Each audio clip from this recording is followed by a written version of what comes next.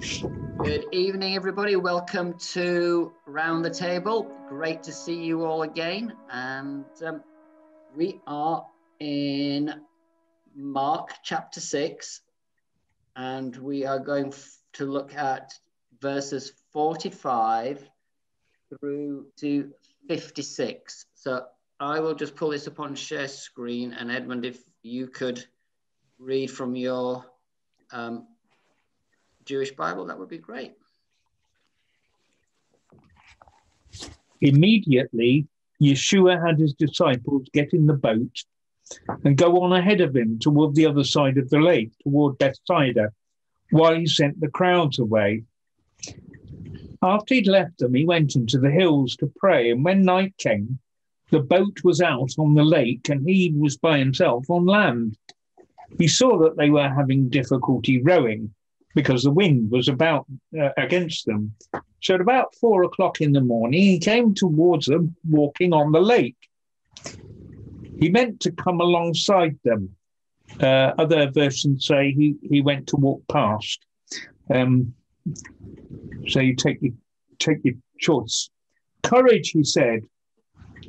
They thought he was a ghost and let out a shriek, for they'd all seen him and all were terrified. However, he spoke to them. Courage, he said. It's I. Stop being afraid. He got into the boat with them and the wind ceased. They were completely astounded, but they didn't understand about the loaves.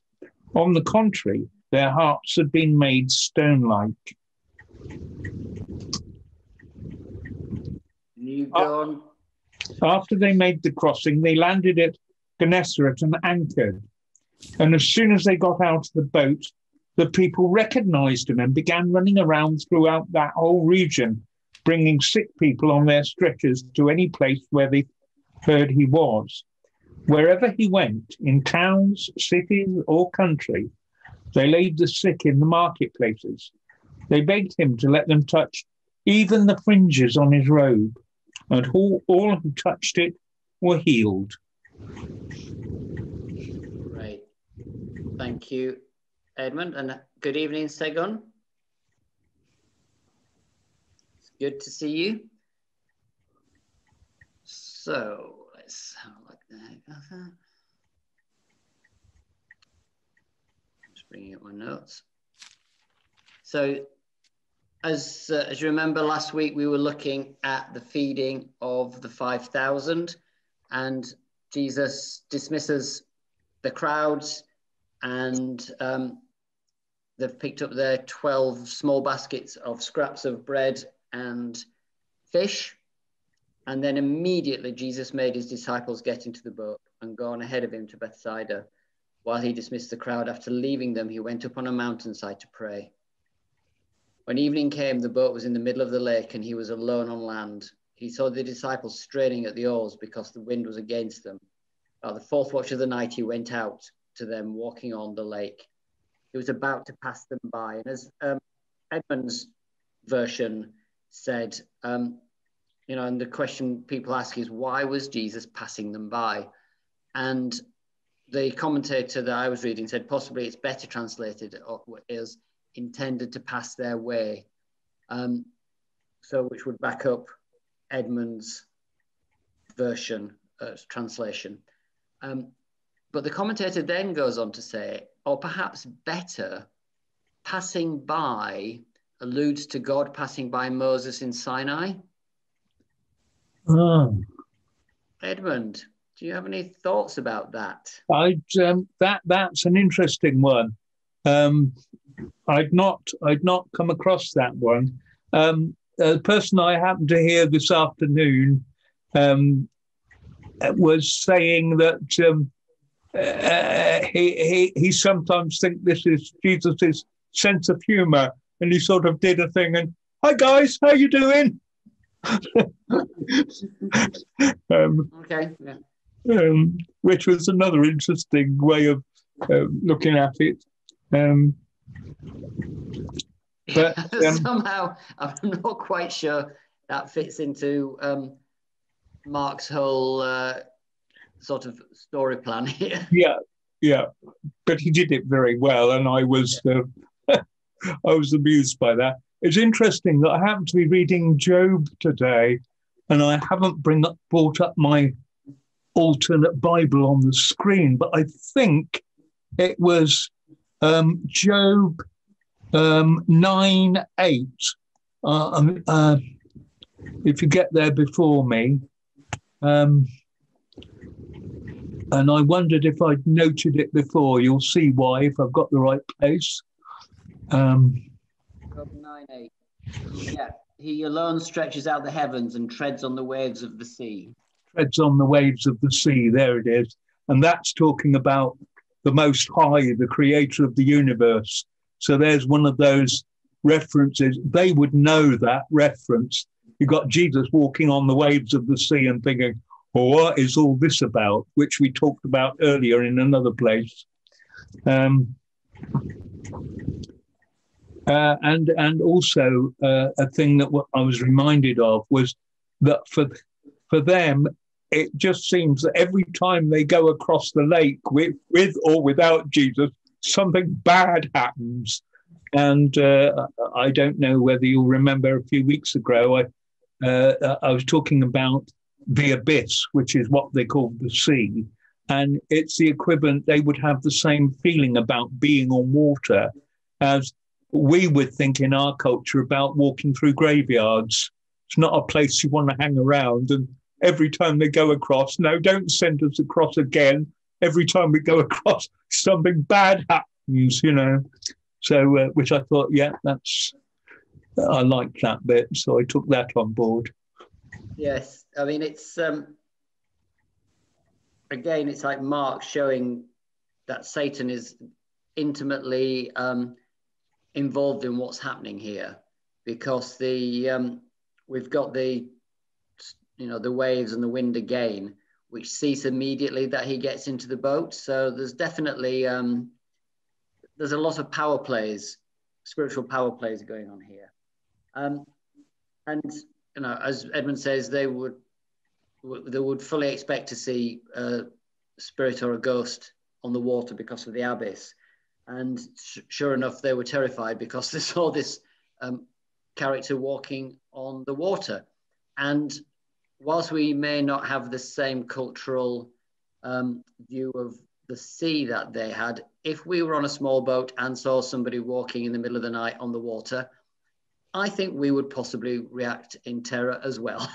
I don't think that's cultural. I think that would be fairly standard, because when you see something like that, this is not normal.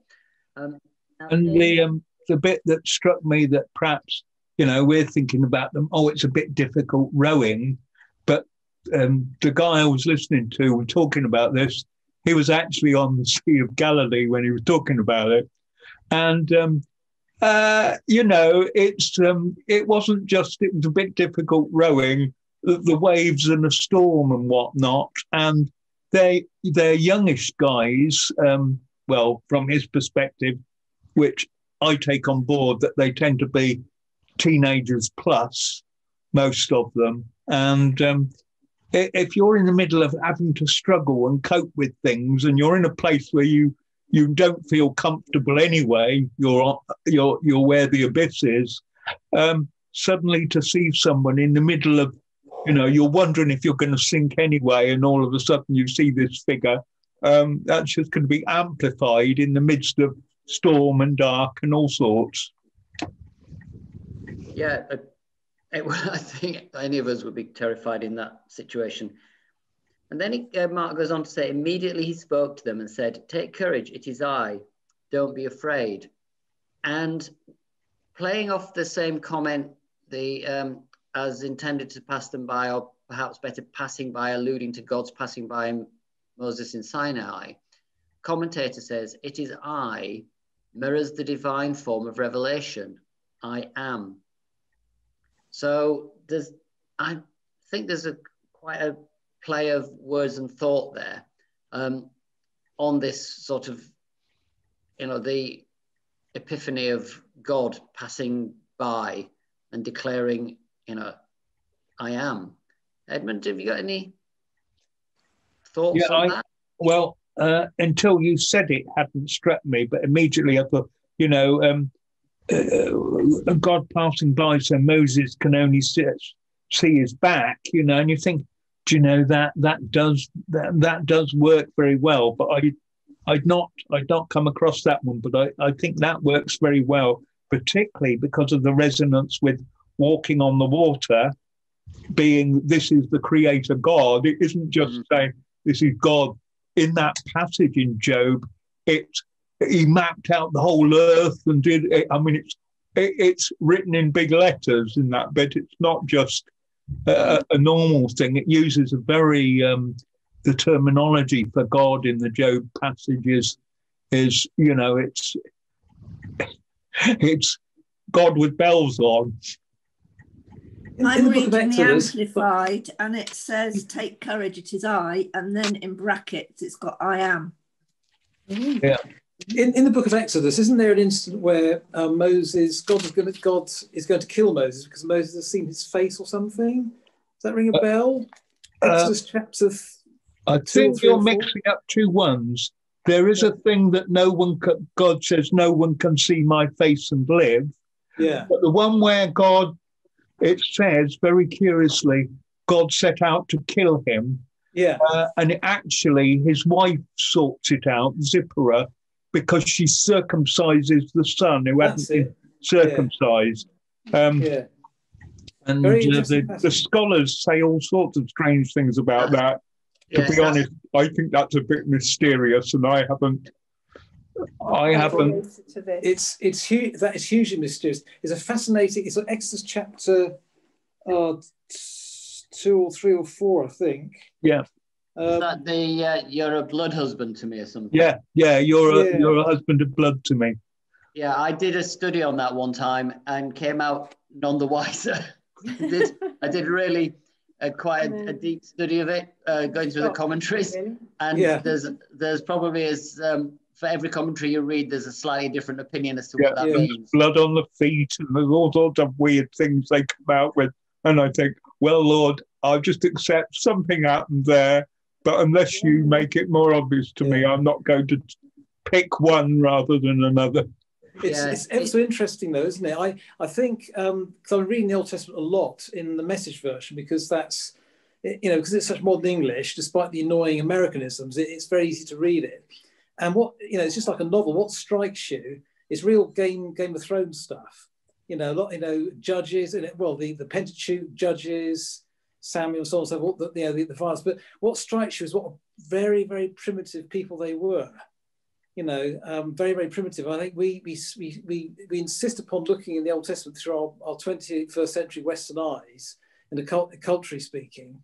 You just can't do that. It is so far removed from what we understand. That's what it seems to me anyway. And all they understand, especially in the very early part of the Bible, the Old Testament, is violence, and God is trying to teach them the most basic morality, which to us seems to be bizarre and bloodthirsty and goodness knows what. And yet, when you read it as a whole, it sort of makes sense to me. We're very primitive people, and God is gradually, raising the standard as the centuries go by. He raises the standards of morality. There's a part in Samuel, I think, or Kings or somewhere, where God says to them that somebody's been killed from one of the Israelite tribes from another people, and they're going to wipe out this enemy tribe. And God says, no, only kill the people who did the deed, not their families. Previously, you could wipe out all their families. Now I'm telling you, you've got to just kill the people who did the deed. It's like God is gradually raising the standards and making them less and less, what's the word? Bloodthirsty, if you like. Do you see what I mean by that? It's just a feeling. Certainly the Mosaic law was radically different to any other law that was extant in the area at the time. I mean, just massively more human rights, more caring, particularly around the poor and those with no one to defend them. So the widows and the poor, significantly different to the other law codes that were around. And that passage in Exodus 4, it's a very mysterious passage. And I think the thing I brought away from all the commentaries I read around it was that this reflects something that is very ancient. And we just don't know. No, don't know enough. Those, when Moses wrote this, the first people who read it would have probably had a much greater understanding. Yes, exactly. And they would have read this and just nodded sagely. Yeah. And, you know, we're now, 3,400 years on? Yeah. And, you know, it just serious. Radically different culture, massive amount of time. As you said, the whole evolution of what God was doing with that people, and we just don't know. And so I go with Edmund. It's an interest. There are several, not many passages in the Old Testament that are a mystery, and there are some that are in the New Testament that are a mystery. You know, the baptizing baptism for the dead. Yeah. I mean, you know, there's a whole list of things that I've got down to ask Jesus when I see him face to face, if I actually am even bothered at that point. But,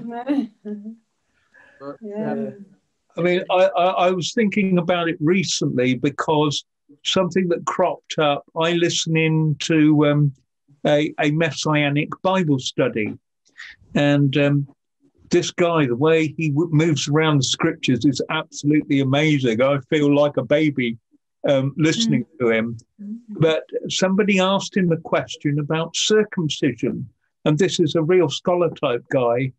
And he said, I was asked last week about circumcision business. And he said, I discovered something that was a total shock to me. And he said, I haven't dug down in a subject like this because of this. I can remember that he said, it appears, looking at the Hebrew of the thing about circumcising as you're Jewish, he said, it turns out it doesn't use the Hebrew form for a command. It isn't a command. And he thought that can't be right.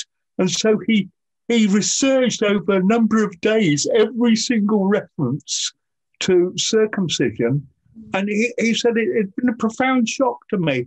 But what it turned, the only way he could deal with it was saying, what it does say is that circumcision is a sign that you are a member of the covenant. That there seems to be a difference. It's not that this is the mark of it is a mark of the covenant, but it's not a command. But if you are under the covenant, this is what you will do as a result of being a covenant member. But it isn't a command. And then something did crop up about this bit, and we were wondering whether at that point, it's like the son of Moses is not properly sort of acknowledged, if you like, that the father has not properly gone through the process. So the thing of saying, oh, I'm a covenant member, it hadn't quite happened, and therefore, outside of, but it's very difficult. That was as much as we could get out of that. Do you know what I mean? Yeah. But I've been thinking about circumcision ever since, because that really is mind-boggling. But Wayne does know his stuff, and it was a huge shock to him. And he checked every reference in the Bible to circumcision and said, look, I was sure I was going to find it. It's a command. But he said it is never in Hebrew put as a command. So there's a curiosity for you. No, but it is, but it does make sense that this is a sign. So, this is what you do as a sign that you are a son of the covenant. If you will, what did he say? It's that you will do this, not that you must do this, was the distinction he made. Because you were signing, that's what you will do. But it wasn't, you must do this in Hebrew. comes, of course, you've got that phrase, circumcision of the heart, don't you, in the New Testament? And in Jeremiah, well, it's in 2 or 3 places in the Old Testament as well, yeah. Because that's another quirky thing he said at one point. He said, every Jew gets circumcised, women only once, men twice. And we're sort of looking at him, what? And he said, men have to be circumcised in their flesh, but both of them have to be circumcised in their heart, if it's accurate, according to... yes, because I think Christians tend to think that it's Christians who think about the new covenant of the, written on the heart, rather than. But he said, no, rabbis talk about it all the time. You may be circumcised on the outside, but are you circumcised in your heart? Apparently, that crops up a lot in the Talmud. So they're very conscious of, and when the temple was destroyed, those were the verses they went to and said, ultimately, God isn't, it doesn't, although we were asked to do those sacrifices and what have you, the one that God is really interested in is to do with the heart and the circumcision of the heart. So you can have a personal relationship with God apart from the sacrifices. And that's quite surprising to us as Christians, to know that that's how they resolved that question with the destruction of Jerusalem. Well, yes, I think we make quite a lot of assumptions about the Jews that are not based in fact or scripture. Yeah, so when, bless him, Chris Valaton was here, he was mixing a lot of, you said there were a lot of nations around that had different law codes about women and all that. And it was surprising how much stuff that he was saying about Jewish women. And I'm thinking, no, they specifically were not that, because that was the difference between the Greeks and the whatnot all around them. So that was a bit jumbled, his version of some of the things Judaism were a bit strange. So moving on from that heretical statement, we will, Jesus spoke to them and said, "Take courage, it is I, don't be afraid." Then he climbed into the boat with them and the wind died down. They were completely amazed, for they had not understood about the loaves. Their hearts were hardened. And, what Mark's building to through this passage, and the passages we've been reading and the few passages to come, building to the Peter's declaration of Jesus' messiahship. And Mark is demonstrating that the Pharisees and the disciples didn't get who Jesus was. Even though the disciples were so close to him, they still didn't get who he was. And actually, as we go further on and Peter does declare who he is, we then find that they don't understand actually what Messiah is either, because they've got their own concept of who Messiah is, which does not match Jesus's concept of Messiah, just as the Pharisees had a very strong concept of Messiah, and that again did not match Jesus's. So, any thoughts on the hardness of heart, Edmund? Well, I was just wondering what various people thought about that, because when it talks about having a hard neck or stiff neck like Pharaoh, what that actually means is that, or when Jesus says about divorce, and he says, yes, I know Moses said you could have the Jewish word is a get, a bill of divorce, but it wasn't that from the beginning. But because of the hardness of your hearts, and in that context, it means your ability to be, I presume, open to the idea of forgiving the person and maintaining things. And because we're human, you know, some people can forgive the perpetrators of crimes against them. I saw something on television yesterday where a Muslim woman forgave the guy in court who had shot her. She didn't die, but somebody else did. And she forgave him. But not everybody is able to forgive. And it's not because they're bad people, but they don't have that. They're not pliable enough, if you like, their heart. And I wondered if their hearts had been made stone-like, is whether you could translate it to get the sense of, I mean, this is just, you know, I'm floating out there. Their hearts weren't receptive in the same sense of not soft enough to be able to realise what was going on. It was too set in their ways. What do people think? Have they got any?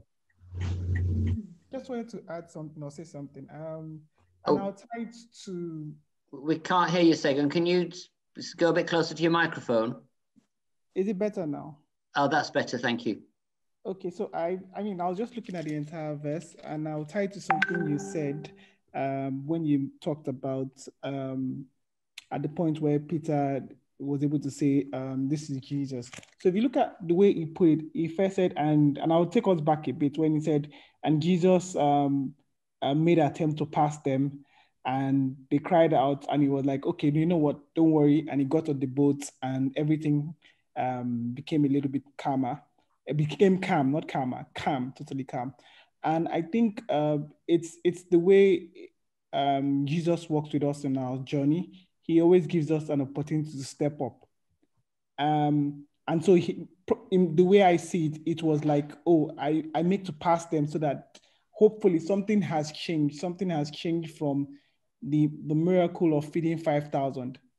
And he's hoping that whatever happened at that stage would have actually, something in their heart would have changed and they could deal with the issue of the boat. Because if you look at it, he said he watched them a bit. So he was hoping something changed and he made to pass them. And when they cried out, he got in and said, okay, fine. And immediately tied, I mean, if you look at what he said next, it did not say, it did not talk about the calmness that came in. It referred back to the miracle of the feeding. So somehow Jesus would put us in places or in stages where we have an opportunity to build from our recent experiences with him. It doesn't mean he will abandon us, but then it's like an opportunity for growth. Because if you now further down when he talked about where, and I'm sure we'll get there, where he talked about where Peter had the revelation when he said, Jesus asked, who am I? And he suddenly said, oh, you are Christ, the Son of the living God.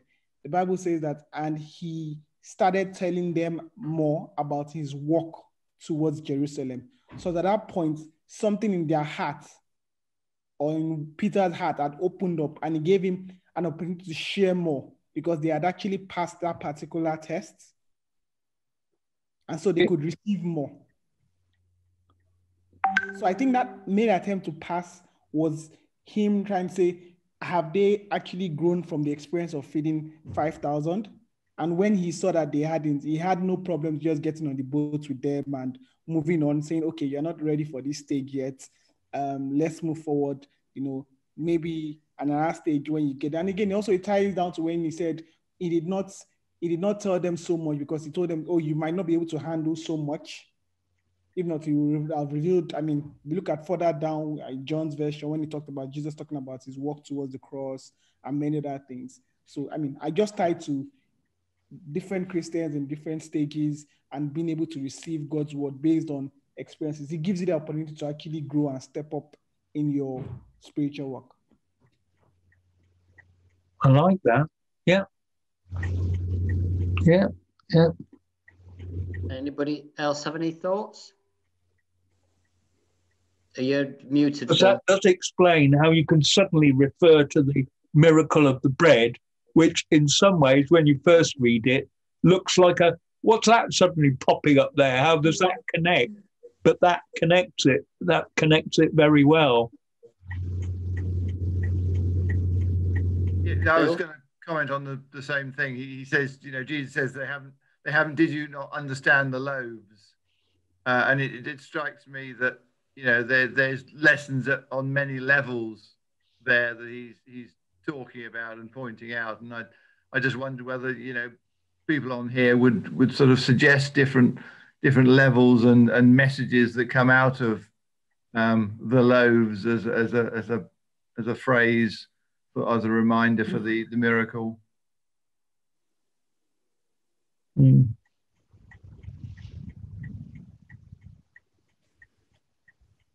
I guess the feeding of the 5,000, the loaves, actually revealed how powerful he was, the power, and that he was God. Hence the I am bit, it is I, you know, and going back to what Edmund was saying. So they should have recognised that, and they didn't. When we started talking about it, it just reminded me of the passage in Isaiah, after Isaiah's seen the vision of God in the temple and has his lips touched with the coal, and God says, you know, who will I send? And Isaiah said, here I am, send me. And God said to him, go and tell this people, be ever hearing but never understanding, be ever seeing but never perceiving. Make the heart of this people calloused, make their ears dull and close their eyes. Otherwise they might see with their eyes, hear with their ears, understand with their hearts, and turn and be healed. So do you think there's any connection with that, Edmund? I certainly, you know, that's, I think that's talking around the same topic area. And I always sort of, when we were talking about the parables, and those that have more will be given, and those that don't have even what they have, those that are able to grasp stuff are going to grasp more. But if your ears are closed, then even what you think you understand, you're going to lose out on. And that passage in Isaiah is always very potent to me, because I may have said before, I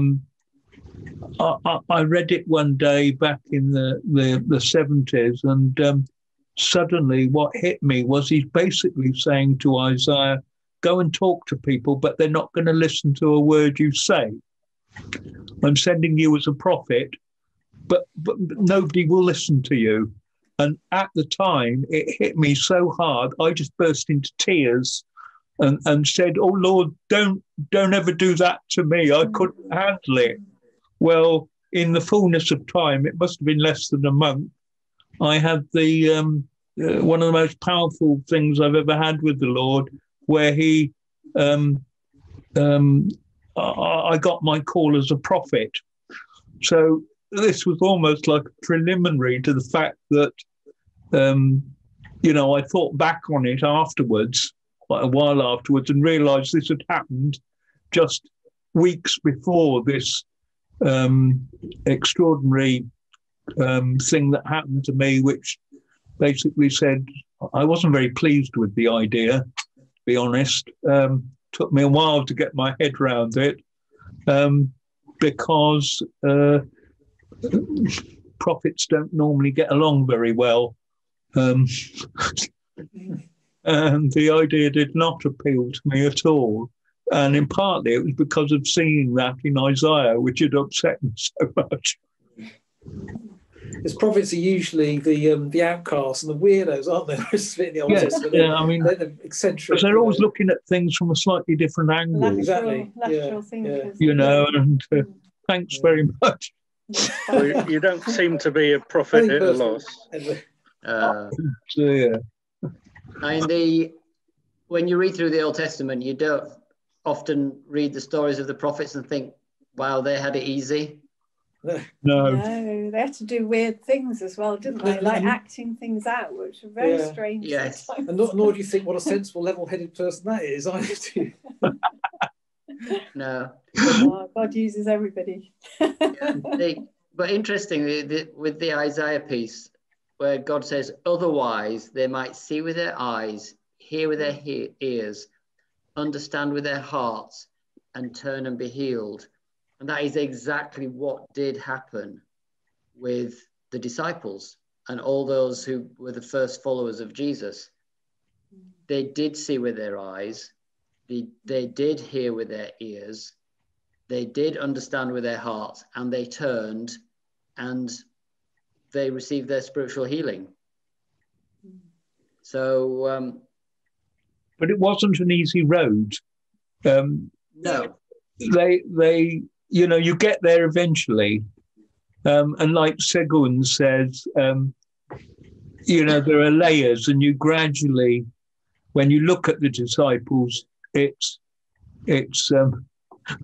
I mean, when you've got people wandering along on, you know, bumping into Jesus on the road to Emmaus, and they still haven't got it at that point. You know, it's. And Thomas as well didn't believe, did he? Until he saw. Yeah. So. One of my favourite people, Thomas. Right. Went the furthest of all the disciples. Sorry, say again? Went the furthest of all the disciples. He was killed on a hillside outside Bombay. Really? Yes, I heard that. Yeah. So when they had crossed over, they landed at Gennesaret and anchored there. As soon as they got out of the boat, people recognized Jesus. They ran throughout that whole region and carried the sick on mats to wherever they heard he was. Wherever he went, into villages, towns, or countryside, they placed the sick in the marketplaces. They begged him to let them touch even the edge of his cloak, and all who touched him were healed. So there we have the edge of the cloak again, Edmund. Yeah. He is risen with healing in his fringes. The edges of his garment is a way of translating that. That's where they got that popular notion that if they touch the fringes of, if he was the Messiah, then they only had to touch the fringes of his garment, they'd be healed. He is risen with healing in his fringes. Or as we sing, in his wings. Yeah, because it's the same word, kanaf. Right. It means corners, it means wings, and whatever. It's a, yeah. We're going to try and do a bit of chapter 7, though it's quite a big piece. I think what we'll do is we'll probably start it now and see how we get on. So Edmund, I'm going to put up chapter 7, 1 through 23. So quite a long passage, but we'll see how. I'll see how. Let's just see where 23 is on here. Okay. Yeah, I got you. The Pharisees and some of the Torah teachers who had come from Jerusalem gathered together with Yeshua and saw that some of his disciples ate with ritually unclean hands. That is, without doing nitalat yadayim. That's what it's actually in Hebrew. I'll talk about that when we get to it. For the Pharisees, and indeed all the Judeans, holding fast to the tradition of the elders, do not eat unless they've given their hands a ceremonial washing. Also, when they come from the marketplace, they don't eat unless they've rinsed their hands up to the wrist, and they adhere to many other traditions, such as washing cups, pots, and bronze vessels.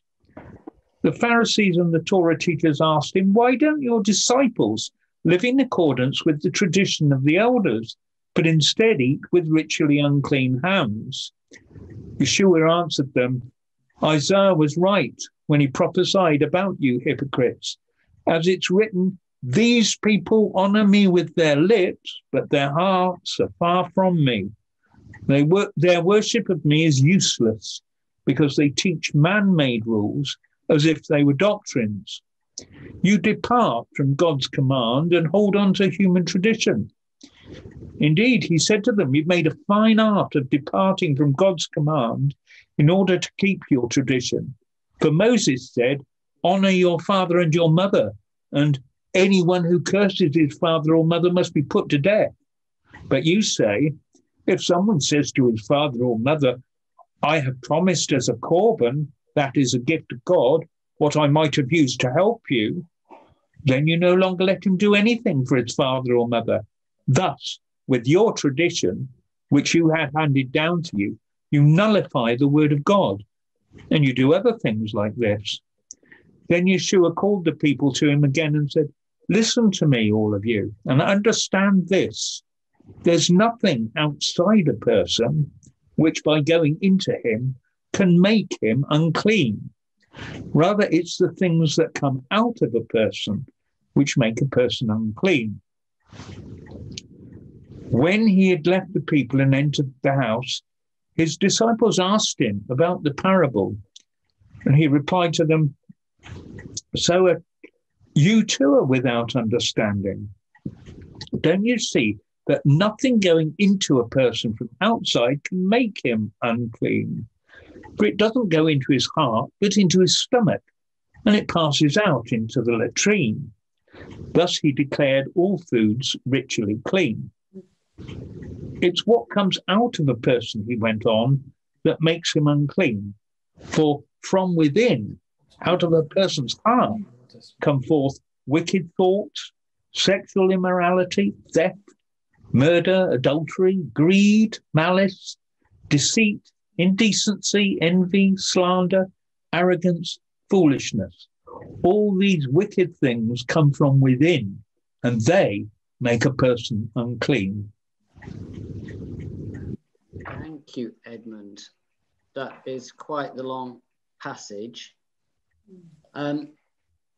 Just as a start, before we get into the detail, right at the beginning, I think in the first week that we studied Mark, we talked about what the who Mark might have been writing for, and there's the different opinions. Some that it was for the churches more or less around Israel, and others for that he was writing for the Roman Church. And in the paragraphs from verse 3 and 4, it really, this is Mark giving quite a detailed explanation, backstory to people who would not know what he was referring to. So I think that gives quite a good indication that it's possible that he was writing to the Roman Church rather than the church around, closer to the Jews who might have had more of an understanding. Do you have any thoughts on that, Edmund, before we get into the meat of it? I think that's quite reasonable. Although one thing that I think we may not be aware of is that just to explain the washing of the hands, you have a sort of thing. Imagine like a cup bowl with a handle on each side. It's got two handles, and you tilt one over one hand. You know what? If you watch Muslims washing their hands, it's almost certainly based on this same thing, which the Jews used to do. And you would tip it over one hand, and then you'd grab the handle and tip it over the other. So you don't, you know what I mean? You're independently doing it. But that was a Judean practice. The Sadducees and all that sort of thing put that together originally. And it wasn't in the time of Jesus as common a practice down in Galilee. So there's a difference. And in this book particularly, where we often see the Jews said, the translation is almost always here Judeans, because and a lot of these suggestions that the Gospels are anti-Semitic because they say the Jews this or the Jews that, it's actually much more likely to be Judeans. And this is one of those places where they're currently in Galilee region, because we know where they come from.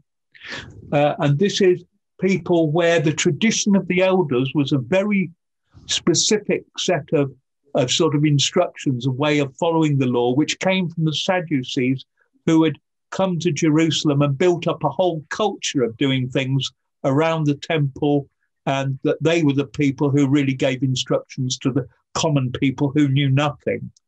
whereas the Pharisees arise much later, and they come back in about the main people in Galilee come back from about 160 BC, and they have different traditions.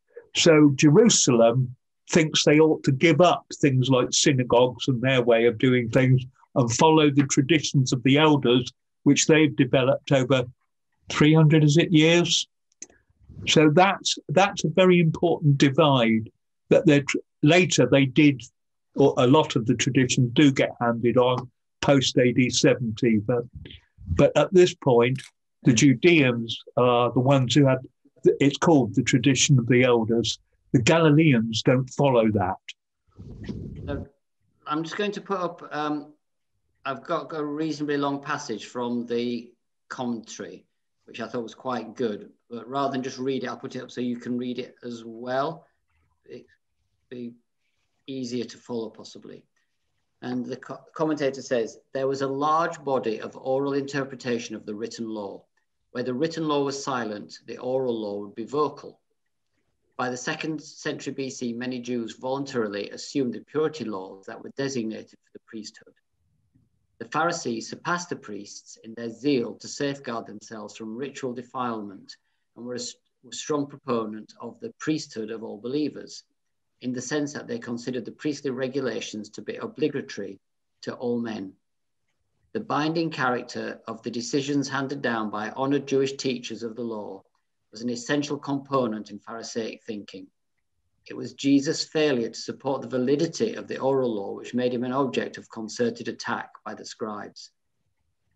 Theoretically, the oral law was a fence which safeguarded the people from infringing the law. In actuality, it represented a tampering with the law, which resulted inevitably in distortion and ossification of the living word of God. The exaggerated reverence with which the scribes and Pharisees regarded the oral law was an expression of false piety, supported by human precepts devoid of authority. Jesus categorically rejects the authority of the oral law. So I hope I haven't stolen some of your thunder there, Edmund, but would you like to expand on that? No, I think I think I would adjust some of that, but go on then. That's a debate that's been going on a while among the way we're used to thinking about something, and I think if you talk to some Jewish people, they might tweak a few little bits there, but I'm not absolutely clear on both sides, so I would tend to. I think that was a good general. I make a slight distinction between how they use the word oral law, because if you come at things from another direction, you could say that the Sadducees only accept the 5 books of Moses as fixed. The oral law they don't like. Now, in that sense, we're not quite talking about the oral law in the same way. And I think there's a bit of confusion because of using that term, the oral law. And I think, therefore, we sometimes, something that belongs in one gets into the other is the only way I could say it. And I can't unwrap it all clearly enough. But I think there's a lot of good stuff in what was there. Something I picked up on there, just as you were reading through it, I think you were saying that the Pharisees believed in the priesthood of all believers, and they used that to say that everybody should be ultra religious and follow all their laws. But curiously, it didn't also imply that the average person had any priestly authority or access to God and God-given wisdom of their own standing. Oops. Yes, I think it's the what the as you said, the Pharisees picked up that rather than just a priest keeping themselves ritually pure, everyone should keep themselves ritually pure. Whilst, and I just put something in there where that comes. Hang on, I'll just busy at the moment, young man. Yeah, cheers. Adrian again. Tell him to jump on Zoom. Yeah. One of the things there which I do know about is that the point at which the Pharisees start to, as it said in there, suggests that priesthood of all believers. That's actually what happens when the temple is taken out of the way. The destruction of the temple, all of a sudden, all the ceremonial smells and bells bit is gone. And they're all going through a massive crisis of how do we cope without our temple? And it's the Pharisees who point back to you are a kingdom of priests.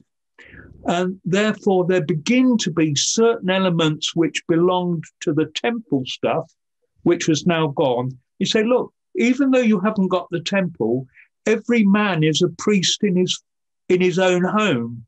And therefore, and that's where some of the things which you'll see in a Jewish home with the mother and the father doing various things, and the table became your family table that you ate around was your altar, and the lighting of the candles of the mother, which you'll have seen at certain times, that had connotations back to stuff.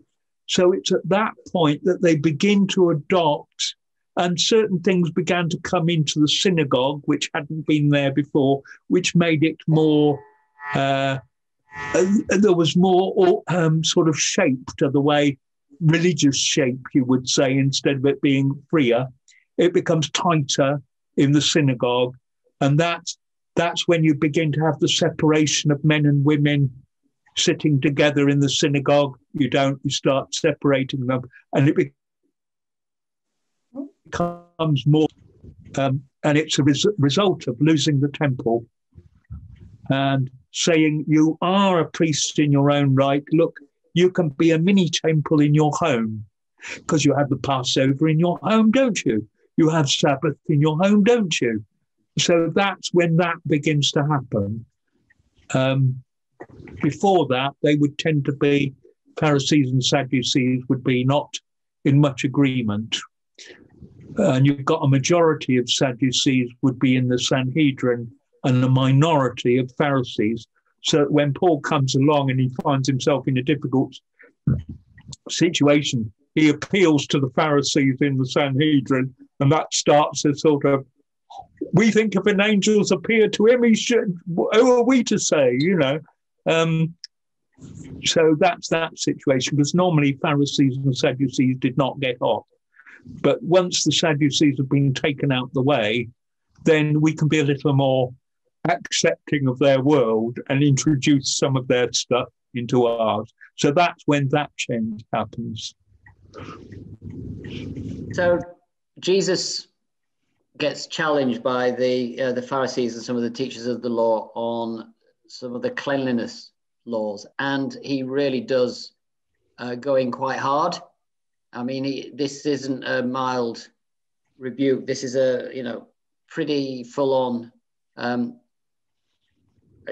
Taking them to task, and he focuses on the commandment, honor your father and mother, and there's this thing that refers to as korban. And if the commentator says, if a son declared his property korban to his parents, he neither promised it to the temple nor prohibited its use to himself, but he legally excluded his parents from the right of benefit. Having done this and then regretted it, the scribe's ruling was that he could not break the vow. Jesus categorically rejects the practice of using one biblical commandment to negate another. In their concern for the fulfillment of the letter of Scripture, the scribes forgot that the law was provided not for its own sake, but to benefit men.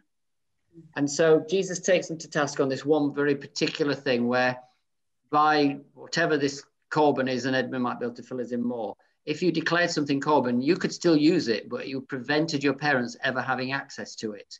And once you'd done that, you were not allowed to then regret and change your mind. And Edmund, have you got any background on Corban? No, I think I mean, different people. I think that covers it pretty much. I did see something today which said that the Mishnah eventually comes up with something later on, which is basically comes out of if you make a vow and then circumstances mean that the vow, as you said, causes problems in some other area, which would mean breaking a rule or something. There was a way they worked out for releasing even Corban, but I think that comes later. And an example of that has always stayed with me is a thing called shalitza in Hebrew. I think it's said that way. When a woman's husband died without any child, you know, the one about marrying the brother? Mm-hmm. Well, that's there so that the bit in the Old Testament says, if the brother refuses to marry her, then she has the right to take him to the people at the gate of the city and say, this man refuses to do his duty, which means that she'd be vulnerable as a widow and what have you. So he's removing her security by refusing to marry her.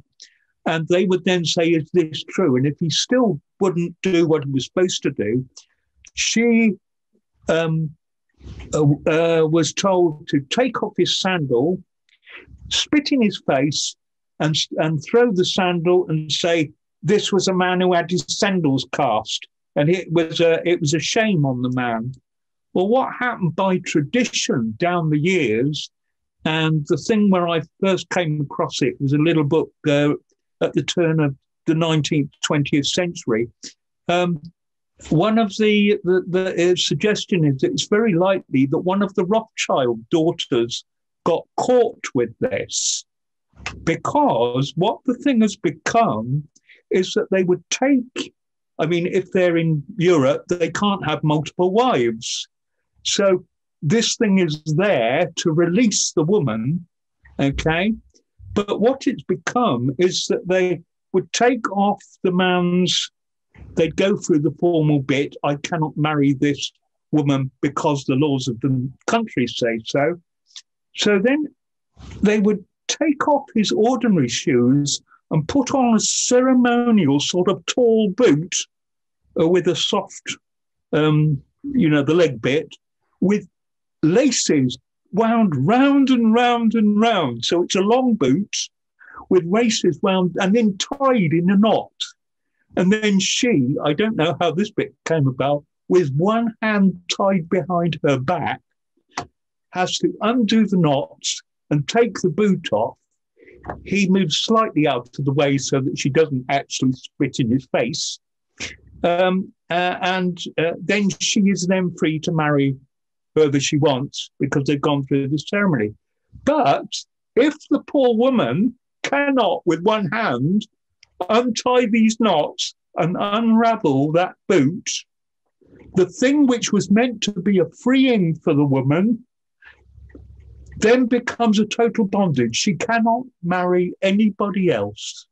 So what was from God, a thing that released her and didn't give any shame on her, put the shame on the other man, it becomes up to her. If she can't do it, well, sorry, dear, you've lost, which is a total reversal of what the original law, and that's in place today. Mm. And that's a perfect example of taking the tradition and making it mean the exact opposite. It's not an act of grace to free a widow. It's a way of binding her. I mean, they don't set out to bind her, but oh, well, that must be God's will. Sorry, dear. So that's always stayed with me, that. And as I say, they think one of the Rothschild daughters was stuck and couldn't marry the person she wanted to marry as a result. So Jesus comes down really very vehemently against these practices of taking the law and actually making the oral law more important than the original written law of God. And he then goes in, having said it privately to the scribes, he then goes in front of the crowd and says, listen to me, everyone, and understand this. Nothing outside a man can make him unclean by going into him. Rather, it's what comes out of a man that makes him unclean. And again, the disciples don't get it. And as it says in the NIV, are you so dull? Is Jesus' comment to the disciples. Again, very straightforward. And Jesus then goes on to explain to them, it's not what you eat. It's the behavior that makes you unclean. So we've kind of galloped through that a little. So I apologize for that, but we are now 5 minutes over. Can I just make one little point on that? Certainly, yes. It draws a parallel in Leviticus. The emissions of whatever sort are make you unclean, whether it's leprosy, all sorts of things, even semen or whatever. They all render you ritually unclean. It's not sin, but you can't operate in the environment of the temple. And he's drawing a parallel between stuff coming out of the body, which everybody knows makes you unclean, whatever it is, and the things that come out of the heart. So he takes something they know and then makes the point that in the same way, these things come out of the heart. So it's not just bodily fluids, if you like. By drawing this parallel, it's what is in your heart that renders you properly unclean. So, thank you very much, ladies and gentlemen. I am going to stop the recording now. Sagan needs to know about next week. Oh, yeah.